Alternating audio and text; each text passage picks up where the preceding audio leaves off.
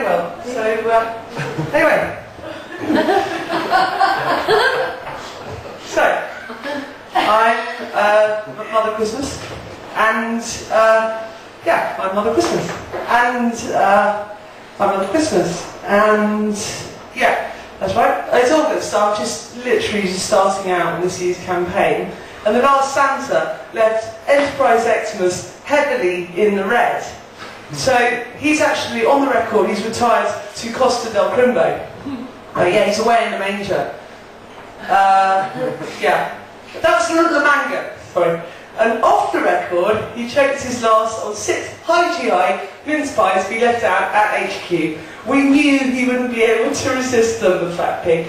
So, I've got this word from our sponsors. Low GI, mince pies, won't make you fat. Fancy that?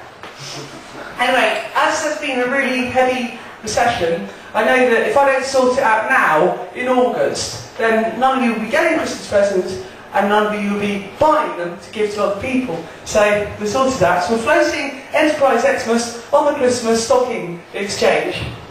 And I just came down in the sleigh on Canongate, or the High Street, or the Royal Mile. Nice slope down actually. And went to get some marzipan, and I put the sleigh on a meter. On the back of the ticket it said, "Don't tempt thieves." Yeah! An open-top sleigh full of Christmas presents. I mean, come on! So someone licked them all and it floated off. Found that, I don't know whether you guys say Christmas or Xmas, but you know, just say X. It's quite lucky because Xbox are sponsoring us this year. And we've actually demancipated the elves. They're all now self-employed and they have to buy their own sleigh insurance. Here's another word from one of our sponsors.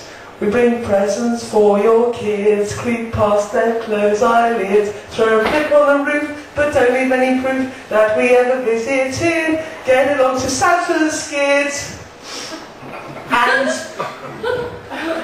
as it's August, I wanted to make the female Santa outfit sexy, so I found an outfit in Anne Summers, actually, which I'll be wearing. And it's very interesting to see how that's retail that isn't going down.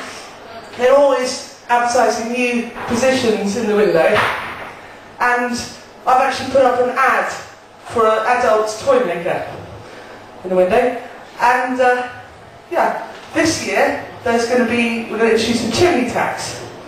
So you're going to have to start coughing up at Christmas, even if you don't get swine flu.